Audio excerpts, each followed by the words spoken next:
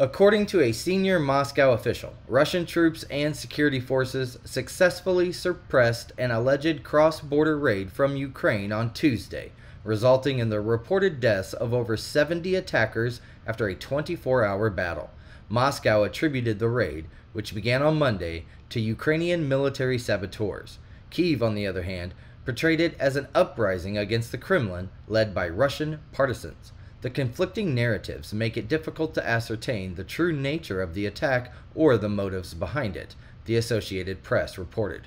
Now, the confrontation occurred in the Belgorod region, which is situated approximately 45 miles north of the city of Kharkiv, which is located in eastern Ukraine. Now, this region serves as a key Russian military hub. It houses fuel and ammunition depots. While Russia has previously accused Ukrainian saboteurs of incursions, this incident marked the first time that the counter-operation against such a raid had extended into a second day.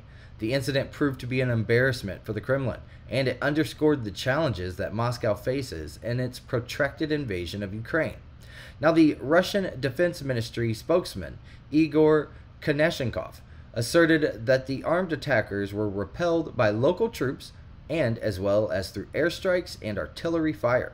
Quote, "The remaining nationalists were pushed back into Ukrainian territory, where they continued to be targeted until they were completely eliminated," stated Konashenkov.